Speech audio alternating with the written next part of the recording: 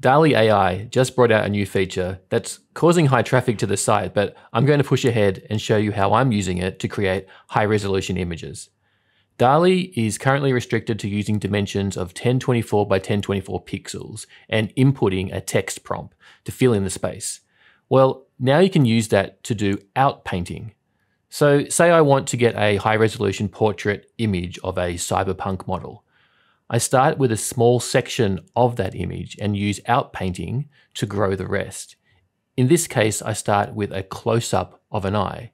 This way, the eye itself will be a resolution of 1024 by 1024, and everything beyond that will add to the image to make the final image around 3 to 4K resolution. So here my initial prompt is a luxury cyberpunk supermodel, a high-definition cinematic portrait photo. And then I add to the end a close-up on the eyes, or I add a close-up on the left eye or the right eye. Go through a number of generations until you get something you like. So then you come into the edit section and you can click Add Generation Frame. If you put it in a totally clear area, it will generate as usual based on the text prompt to create a brand new image. But if you overlap it with the current image, it will look at that and fill in the clear space with the text prompt.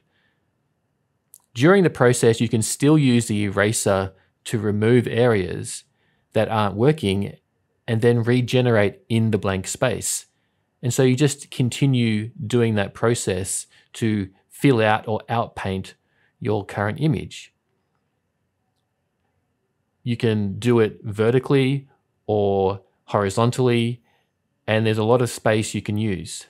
So then when I get a result that's pretty finished that I like, I then take it into Photoshop and I use Content Aware Fill tool to fill in some blank space that is just basic or flat color, so I'm not wasting credits in DALL-E.